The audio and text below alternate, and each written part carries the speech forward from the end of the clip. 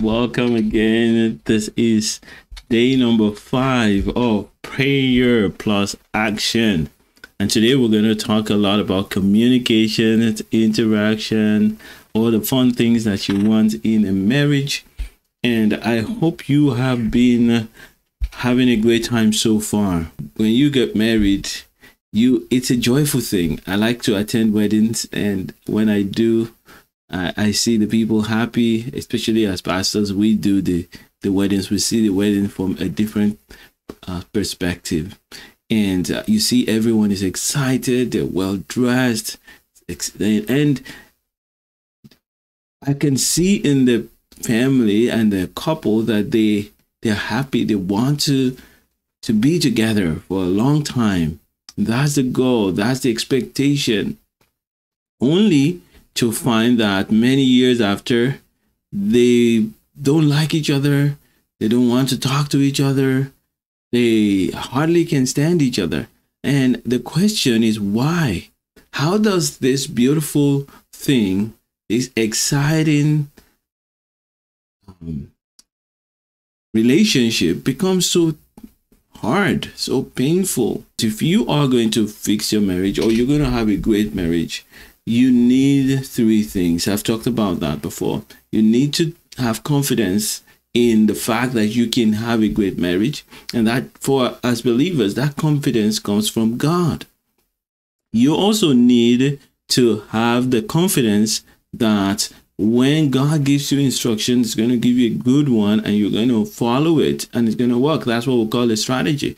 Not your strategy, but God's strategy, a good strategy. And you need consistency. Now, in the good strategy, God's strategy, one of the major parts of it is proper communication or friendship. Now, friendship is actually the strategy. Love one another and then friendship. But to have a good friendship, you need communication. And so today we're going to talk a lot about communication, and I'm going to show you why marriages struggle in this area and how you can prevent that, and what you need to do to repair yours if there's a problem. If you are meeting me for the very first time, my name is Ade. I'm a pastor and unconditional love coach.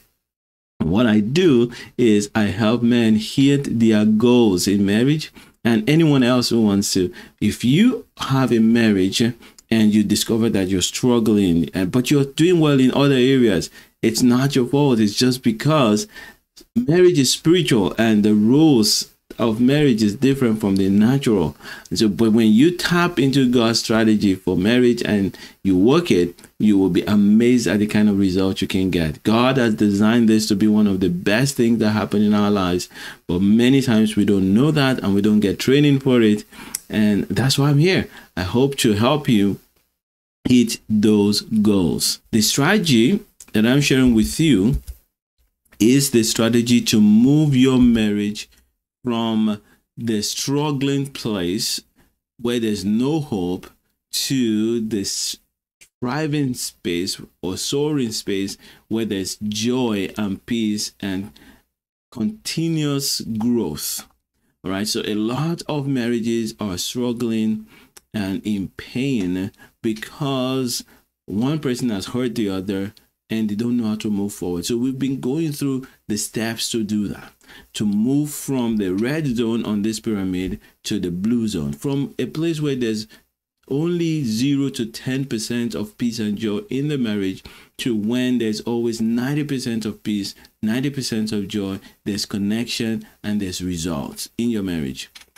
I want to show you how to do that. And we've been running through the steps to do that. And they are broken into 3 levels. The first level is your heart. Work on yourself. To work on yourself so that you're healthy enough to move forward. A lot of times when your marriage is not working, you're having pain, you're having arguments, there's no intimacy anymore.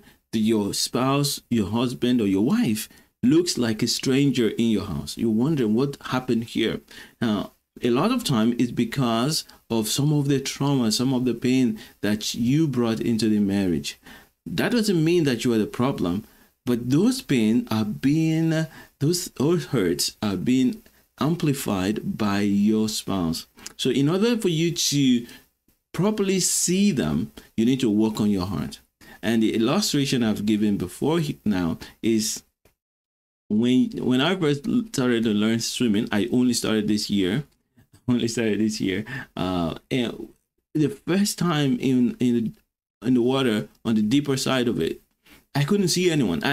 And right now, if you put me in any body of water where my feet do not touch the ground, I would stop seeing everything around me to a point. Why? Because I'm a little bit better now. But once I'm afraid of my life, the chances of seeing what's going on around me diminishes very quickly.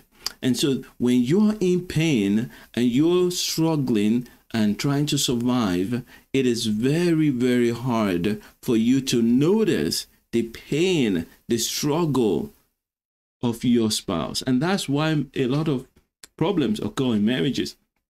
When you're not seeing your spouse, and your spouse is drowning as well, and they can't see you, then you become problems to one another. So how do we fix that? We fix the heart. And when all that is in place, then we need to work on communication, because now you have a lot of love in your heart that you're able to handle your spouse's challenges, your spouse's errors, your spouse's foolishness, I call it. We all have them, or craziness. We all have them. Now, when you're in this space, you will find that you're able to communicate better. In fact, half of your communication problem disappears when you are in the right state of mind. Half of your communication problems disappear when you are in this state where you're filled with God's love, filled with God's joy, filled with God's peace, and you're centered. There are 3 levels of communication that I'm going to talk about.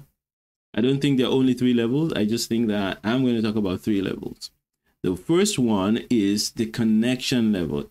You need to be emotionally connected with your spouse, such that you like each other, you're fond of each other, you miss each other when you're not there, you communicate with each other. That's one level. That's a basic level. There's a second level where you become total partners, and the last level when you become intimate partners. It is important that you like your wife. It is important that you enjoy seeing your wife. You laugh with your wife, laugh with your husband, if you are the wife watching this. Then it is important that you're partners in everything. Partnership is the next level of this communication. How do you communicate so that you can share goals, share finances, share resources, and connect also spiritually? And then intimacy is the highest level of connection, because at the level of intimacy, you're not only connecting intellectually, you're not only connecting financially, you're also connecting in your mind, in your spirit, and in your body. So you want to build your communication in all these 3 ways. If you want to change your marriage, you're going to work on knowing how to connect properly with your wife, knowing how to enroll her in whatever you're doing, everything that you're doing, and then finally to connect spirit, soul, and body. We're talking about the 3rd level here. You need to connect spirit, soul, and body, not just have sexual intercourse. That's not all.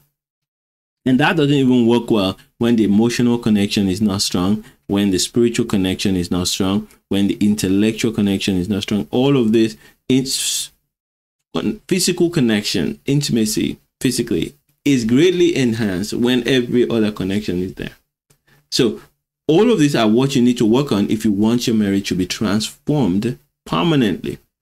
So you work first on your heart, you work on your connection with God, then you work on your communication with one another. And that means friendship, of course, connecting with one another in fondness and liking each other, and having the space to be yourself. Then connecting, enrolling each other into everything you do as partners, and finally connecting spirit, soul, and body. That's it. And if you can do all of this, you will have testimonies to share. And I look forward to hearing your testimony. I look forward to knowing that you are putting this strategy into practice. Now, if you have not downloaded my cheat sheet, friendship rebuilding cheat sheet, please go to adesobanjo.com/friends. It's free.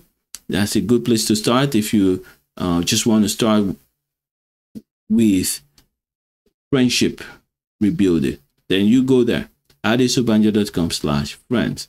It's a one-page PDF that reminds you of what you need to do to rebuild friendship in your marriage. And it comes with a video that's going to help you. The Lord bless you. The Lord keep you. Continue to love like Jesus and make mega impact. Bye for now.